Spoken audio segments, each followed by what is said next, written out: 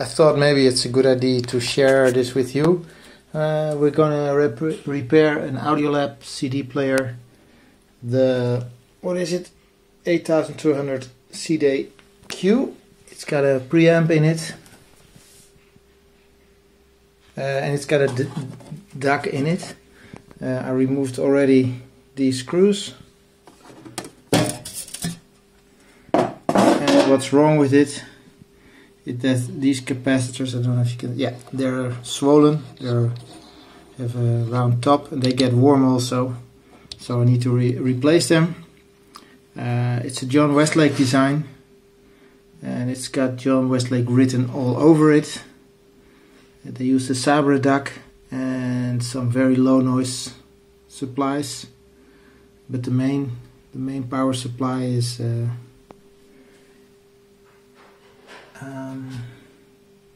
starting to leak. I think the previous owner of this CD player put something on top of here and then the capacitors got hot. So what we basically have to do is remove the whole PCB, and that's going to be a lot of work. I'll show you in parts of this video, in this tutorial, how to remove this PCB, and more important, how to place it back. To check the basic function of the power supply, you check the fuse. That one's working, that one's gone, and that one's also gone. Sorry for the... So I think you have to replace them by 1.6 amp. In the next shot I will get back to that. So yeah, apparently I put the fuses in for testing. Those were 2.5 amp time delayed each, but I wrote down 1.6 amps time delayed times 2, so that's the proper value.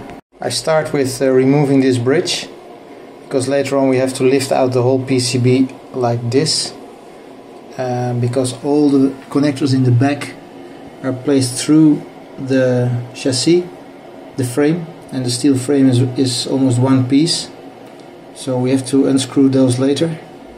What you need is these fine pitch Torx drivers to unscrew this one. So first this bridge.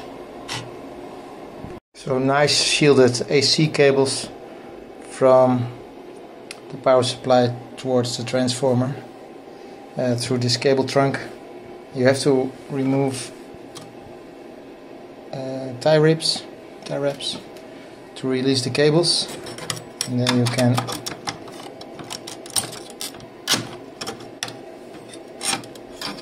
remove the cable trunk and move these cables aside. Then you have to remove this power cable, clip this tie wrap, and there's another power connector here.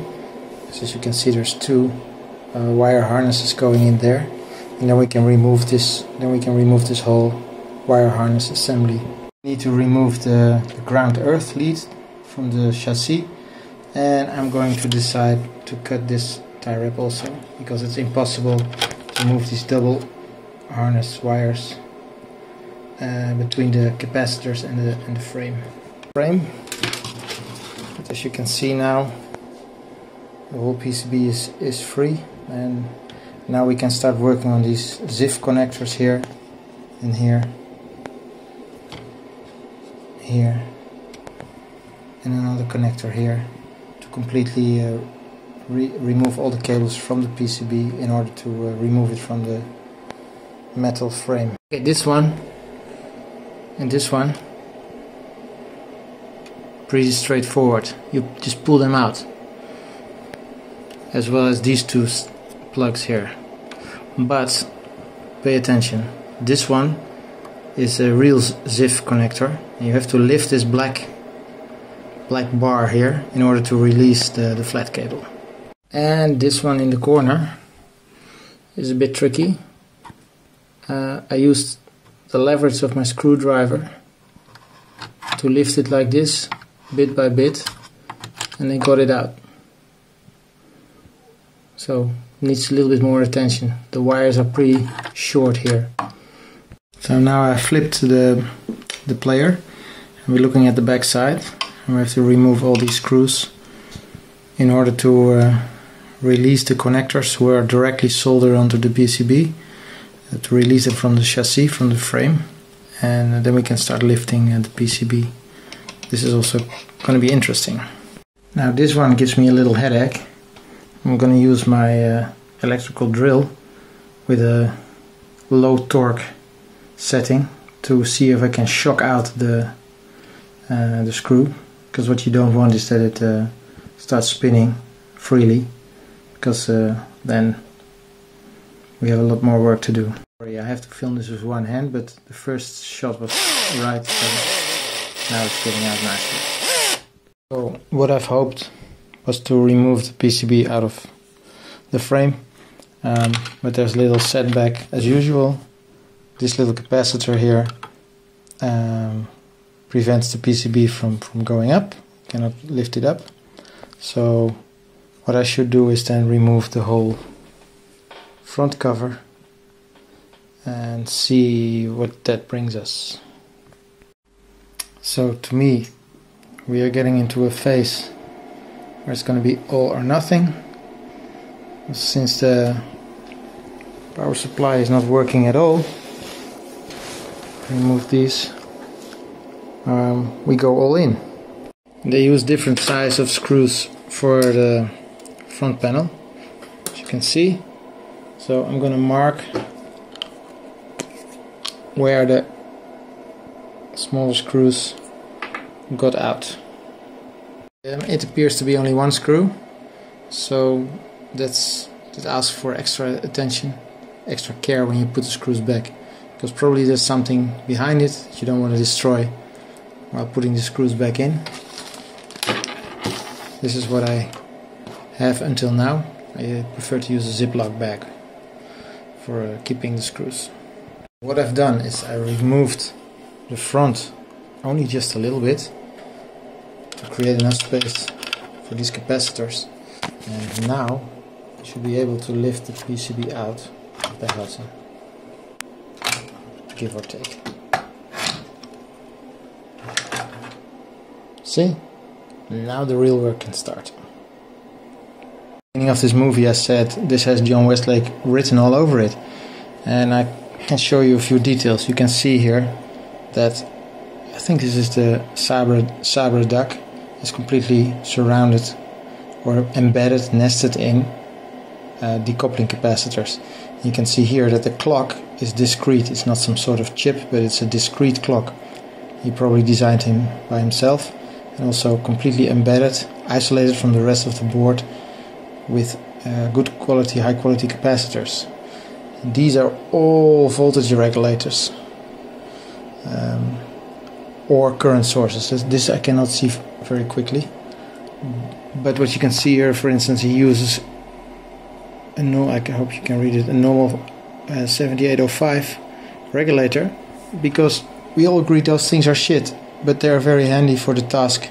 And then behind that he uses an op-amp and probably transistor somewhere to create an extremely low noise power supply.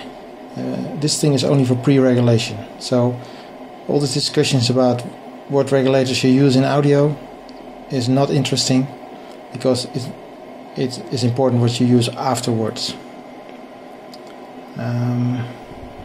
Yeah, this is what I could see so quickly, but you can see every section has its own respective power supply. It's a beautiful built PCB, beautiful built board. If you want to learn something about layouting, then see if you can reverse engineer or take lessons from what Mr. Westlake designs. So what we have here is two sorts of caps, 16 volts, 6K8 micro and 4K7, that's my dyslexia, 25 volts. I'm going to replace them all. You can see they are pretty swollen and nasty. Capacitor removed. Testing it here. Does not give a short, but it runs 20 milliamps at 15 volts. And it's lukewarm. See if that was the trick, I don't know. So removed the first batch of capacitors, the first row. I marked them, they're all 6.8K and 16 volts, and I also marked the polarity on the other side of the board. The polarity is clearly marked, but better be safe. This one is the 25 volts model. It was drawing immediately amps and it's running warm. Yeah, this is definitely warm. And if I put the voltage up, 100 milliamps.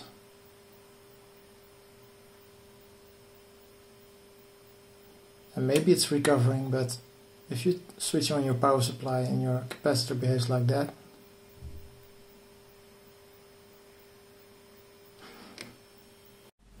so that's all capacitors removed.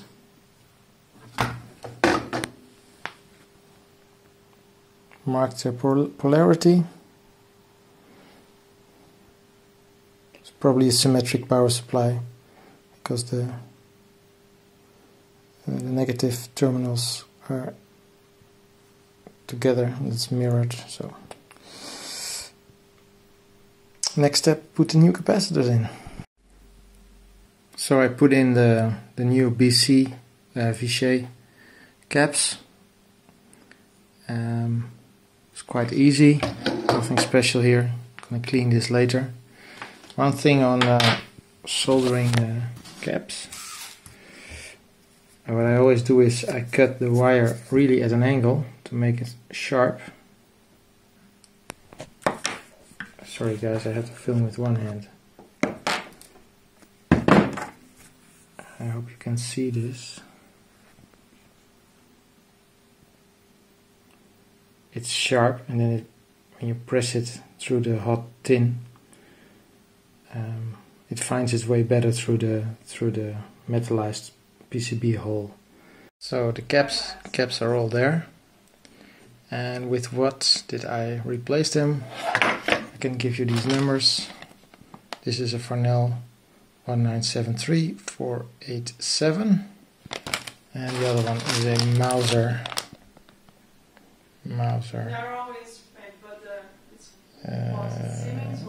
Yeah, 594 MEL 225056472E3.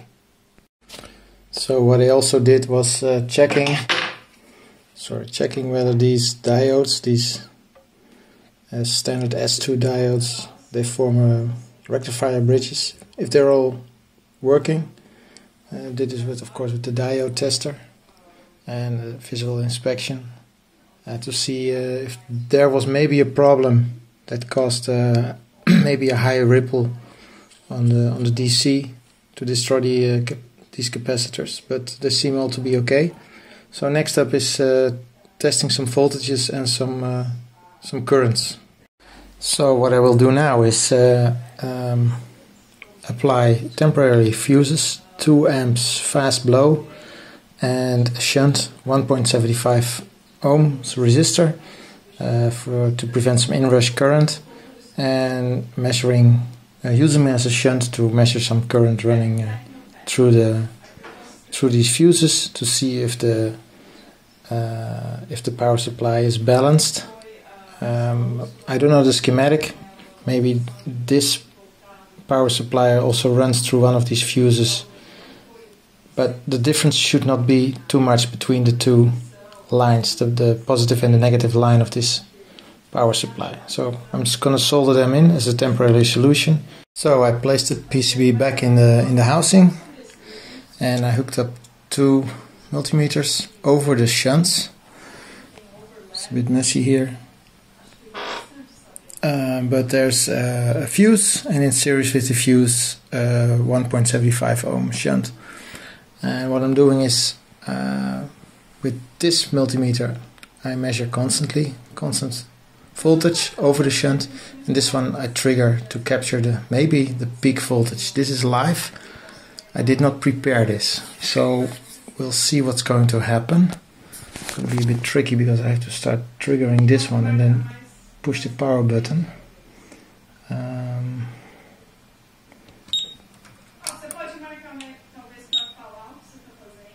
Okay. No clue what's happening here. I'm going to measure now a little bit. Seems there is a constant current running. It's not equally distributed.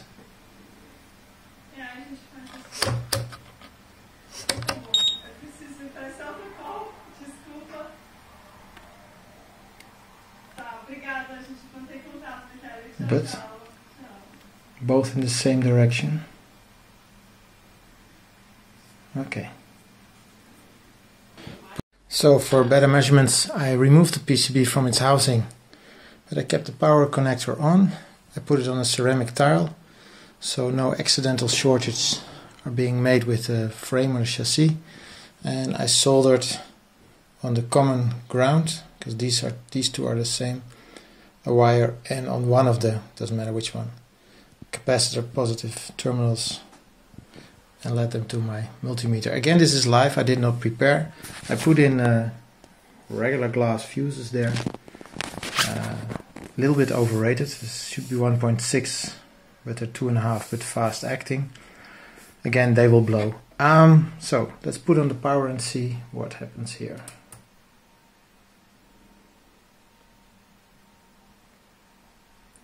So that's 33 volts. And these capacitors were rated at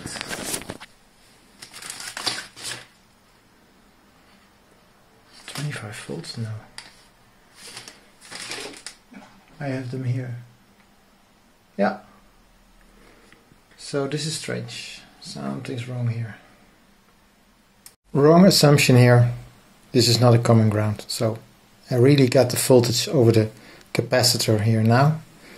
Again, I did not prepare this, so that's the beauty of live testing.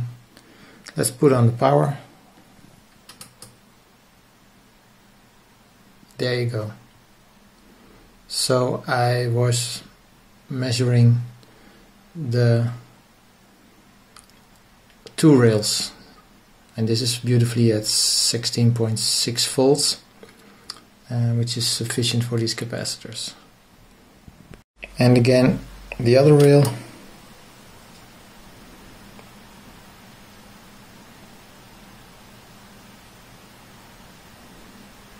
like that, and the final rail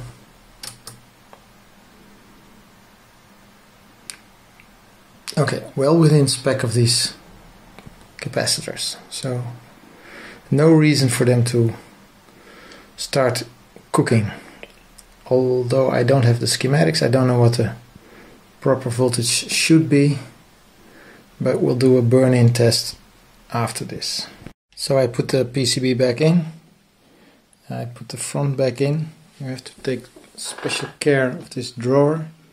It's a bit recessed, and if you reapply these screws here, then make sure this fits nicely. I had to adjust it a little like this to get it over the drawer.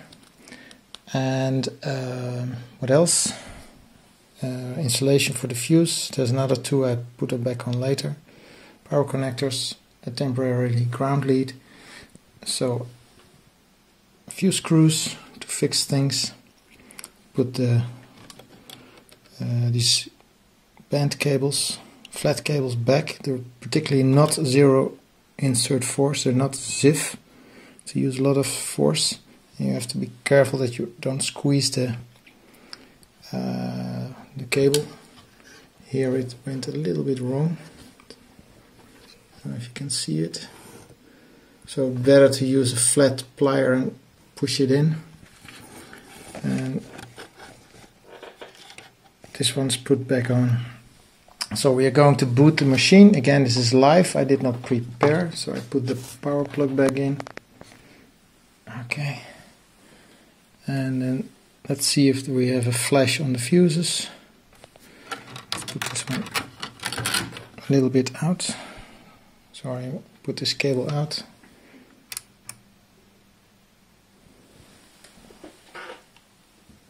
it's telling us something.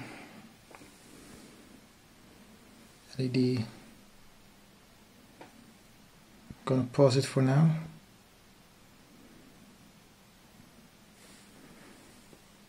The CD was spinning. It says no disk. Let's see if the drawer opens.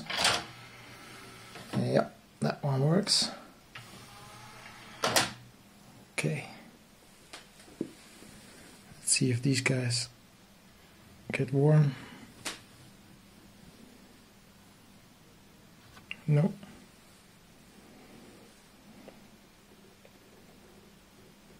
Okay.